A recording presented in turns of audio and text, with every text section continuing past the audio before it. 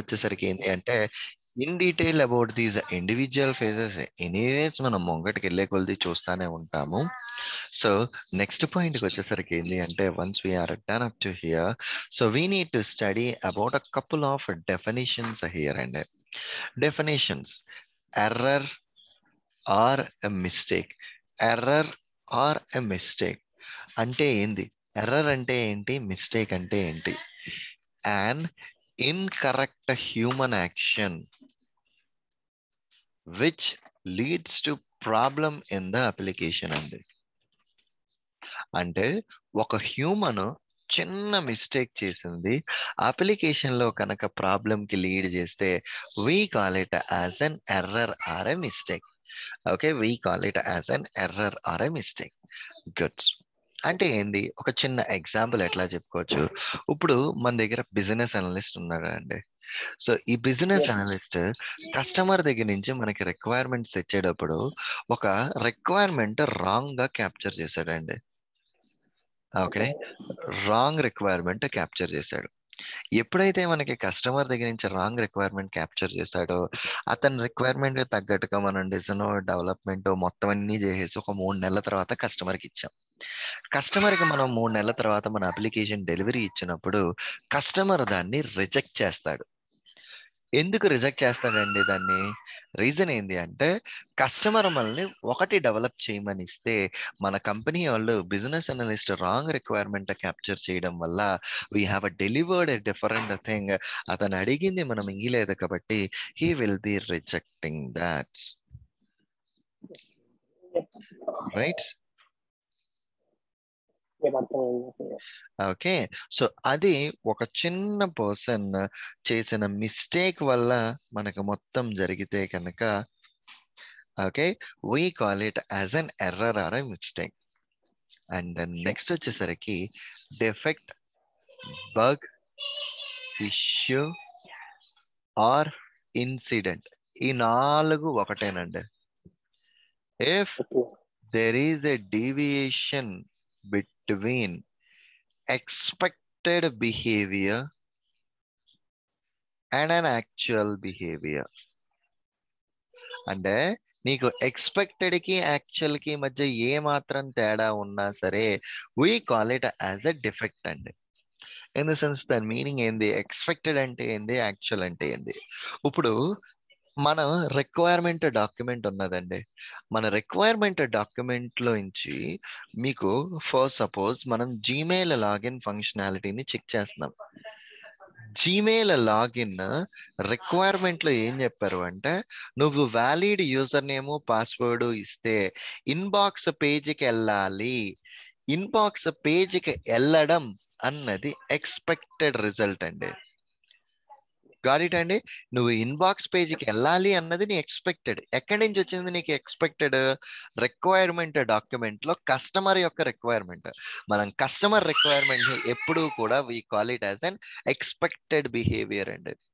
whatever the customer requirement is there we call it as an expected behavior అండి. Okay, goods. And then next వచ్చేసరికి actual behaviour are an actual result. Actual result in the sense దాని meaning ఏంది అంటే కనుక మనకి developer application develop చేసేసిన తర్వాత మళ్ళీ టెస్ట్ చేయమంటాడు. మనం ఎప్పుడైతే టెస్ట్ చేస్తామో ఆ టెస్ట్ చేసేటప్పుడు కనుక మనకి ఇష్యూస్ వస్తే దాన్ని ఆర్ ఎల్స్ టెస్ట్ చేసేటప్పుడు అబ్జర్వ్ చేసే బిహేవియర్ ని we call it as an actual behavior అండి. ఓకే, రిక్వైర్మెంట్ లో ఉన్నది రాయడం ఎక్స్పెక్టెడ్ బిహేవియర్. అప్లికేషన్ మనం టెస్ట్ చేసేటప్పుడు అప్లికేషన్ లో ఏదైతే మనకి కనిపిస్తా ఉందో దాన్ని we call it as an actual behavior. Expected ఏమో ఇన్బాక్స్ రావాలనుండి యాక్చువల్ కనుక ఇన్బాక్స్ కాకుండా వేరేది ఏది వచ్చినా సరే we treat it as a defect అండి. Got it? అంటే ఎక్స్పెక్టెడ్ కి యాక్చువల్ కి మధ్య డీవియేషన్ ని we are treating it as an defect అండి. ఎక్స్పెక్టెడ్ అంటే ఇప్పుడు మనకు వచ్చింది బిజినెస్ నుంచి వచ్చినప్పుడు మనం టెస్ట్ చేసిన తర్వాత వచ్చేదాన్ని యాక్చువల్ అంటారు. సింపుల్ అండి. ఇప్పుడు ఇదే లక్కీ ట్రైనింగ్స్ అన్నది మీదే వెబ్సైట్ అండి. ఓకేనా? సో నేను ఫ్రీలాన్సర్ని మీ వెబ్సైట్ డెవలప్ చేస్తున్నానండి. సో మీరు నాకేం చెప్పారు అంటే, సురేంద్ర నా ఈ 5 ట్యాబ్స్ ఉండాలి, కోర్సెస్ ని కనుక క్లిక్ చేస్తే నా లిస్ట్ ఆఫ్ కోర్సెస్ అన్నవి నాకు కనిపించాలి సురేంద్ర అన్నారు మీరు నాకు.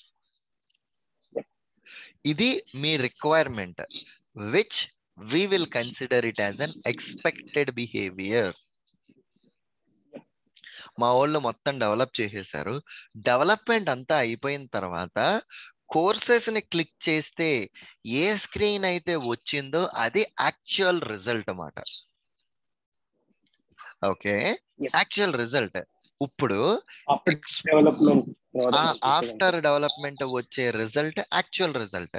సో ఈ యాక్చువల్ రిజల్ట్ లో మీకు ఏం జరుగుతుంది అంటే, ఎక్స్పెక్టెడ్ రిజల్ట్ చెప్పినట్టు యాక్చువల్ రిజల్ట్ వస్తే it's past working as an expected. Expected result ఏమో కోర్సెస్ స్క్రీన్ రావాలి, యాక్చువల్ రిజల్ట్ లో ఏమో 404 అని వచ్చింది. అంటే ఎక్స్పెక్టెడ్ కి యాక్చువల్ కి సంబంధం లేదు. We are calling it as a defect అండి. Got it? డిఫెక్ట్ అంటే ఏంటో ఇప్పుడు అర్థమైందా మీకు? ఎక్స్పెక్టేషన్, నాకు ఇది కావాలి అన్నది నా ఎక్స్పెక్టేషన్. మనం డెవలప్ చేసిన తర్వాత వచ్చేది యాక్చువల్ రిజల్ట్. ఆ యాక్చువల్ రిజల్ట్ ఎక్స్పెక్టెడ్ రిజల్ట్ ఒకటే ఉంటే డిఫెక్ట్ ఏమీ కాదు. యాక్చువల్ రిజల్ట్ వేరు, ఎక్స్పెక్టెడ్ రిజల్ట్ వేరు, రెండిట్లకి మిస్ మ్యాచ్ ఉంటే కనుక we call it as a defect.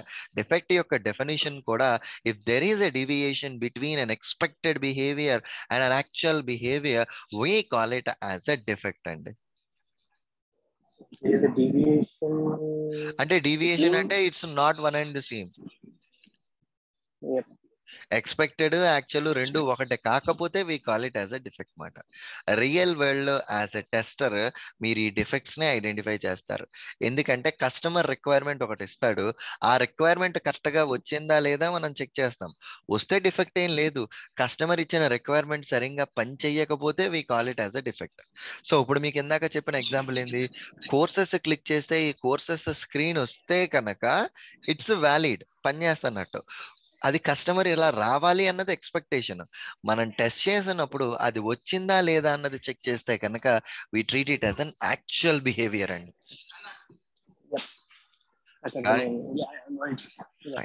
Next failure. ఆ ఫెయిల్యూర్ ఇన్ ద సెన్స్ ఏంది అంటే కనుక, అల్టిమేట్లీ మనం థరో టెస్టింగ్ చేస్తామండి, మనం ఎఫెక్టివ్ గా మొత్తం టెస్ట్ చేస్తాం, మనం టెస్ట్ చేసి కస్టమర్కి ఇచ్చిన తర్వాత కస్టమర్ దగ్గర పోతుందండి ఇది. we treat it as a failure. Got it, Shiva? Sorry, Vamsi. So అంటే మనం థరోగా టెస్ట్ చేస్తాం, మొత్తం మనం అన్ని కరెక్ట్ గా పనిచేస్తున్నాయి బాబు అని సర్టిఫై చేసేసి డెలివరీ ఇచ్చేసాం. మనం అంతా డెలివరీ ఇచ్చిన తర్వాత కస్టమర్ వాడుతున్నప్పుడు పోతే we call it as a failure.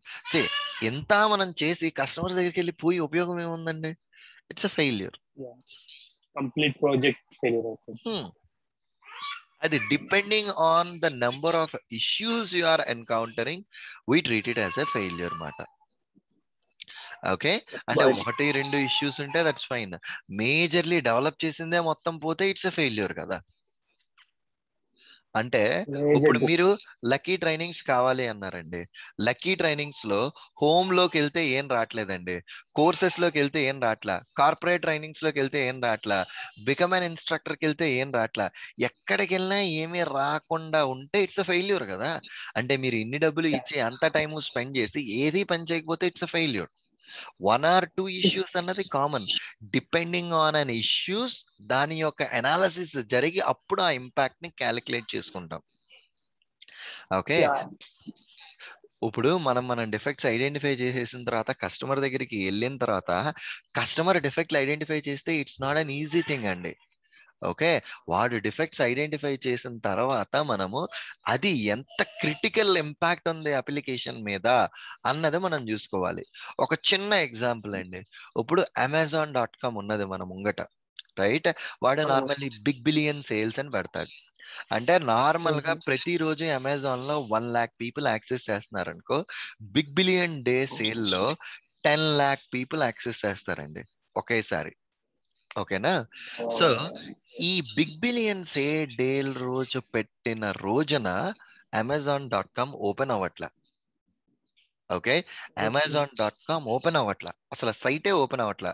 ఇప్పుడు వాడి 10 lakhs బిజినెస్ మొత్తం పోయినట్టేనా? 10 lakh యొక్క కస్టమర్ చేసే బిజినెస్ ను పోగొట్టుకున్నట్టేనా వాడు? అవునవును. వాడి మీద ఎంత ఇంపాక్ట్ ఉంటుంది బిజినెస్ మీద? అది మేజర్ ఇంపాక్ట్ ఉంటుంది. ఆ డే మొత్తంలో వాడికి అది మేజర్ క్రూషియల్ ఇంపాక్ట్ ఉంటుంది దాని మీద, అంతే కదా? ఫర్ సపోజ్ ఈ 10 lakh మెంబర్స్ లో 100 మెంబర్స్ మాత్రమే పెన్ డ్రైవ్ కొంటున్నారు అనుకోండి. ఓకే, సో ఈ అమెజాన్ లో సైట్ మొత్తం బాగుంది, big billion sale, only pen drive section మాత్రమే లోడ్ అవ్వట్లేదు అనుకోండి. దీని ఇంపాక్ట్ ఎంత ఉందండి మీకు? 10%. సో ఇట్ మీన్స్ మీరు అబ్జర్వ్ చేస్తే ఇది ప్రొడక్షన్ లో వచ్చిన ఇష్యూయే, ఇంతకు ముంగడిది ప్రొడక్షన్ లో వచ్చిన ఇష్యూయే. డిఫరెన్స్ ఏంది? బిజినెస్ ఇంపాక్ట్ ఎంత ఉన్నది, కస్టమర్ యొక్క బిజినెస్ ఇంపాక్ట్ ఎంత ఉన్నది అన్నది మనం అనలైజ్ చేసుకుంటారు అన్నమాట. దాని మీద ఫర్దర్ స్టెప్స్ ఎప్పుడు ఫిక్స్ చేయాలి, ఏం చేయాలి, ఎట్లా చేయాలి, ఇవన్నీ కూడా ఆ తర్వాత నడుస్తూ ఉంటాయండి.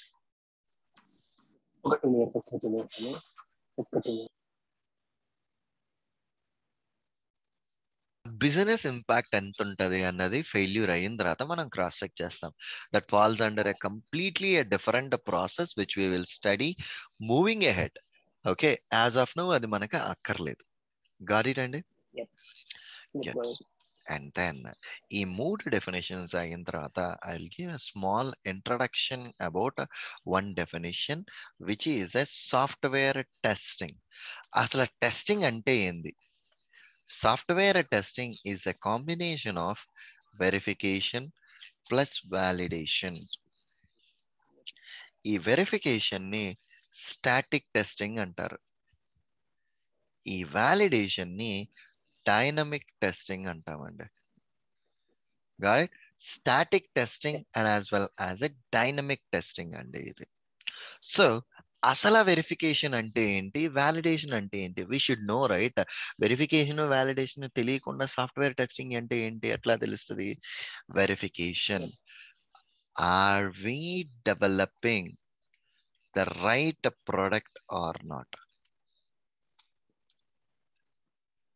ఓకే, అంటే మనం ఒక పని చేస్తున్నప్పుడు అది కరెక్ట్ గా చేస్తున్నామా లేదా అని చెక్ చేసేదాన్ని వెరిఫికేషన్ లో చూస్తామండి. పని చేసేటప్పుడే చేసేదాన్ని వెరిఫికేషన్ అంటాం.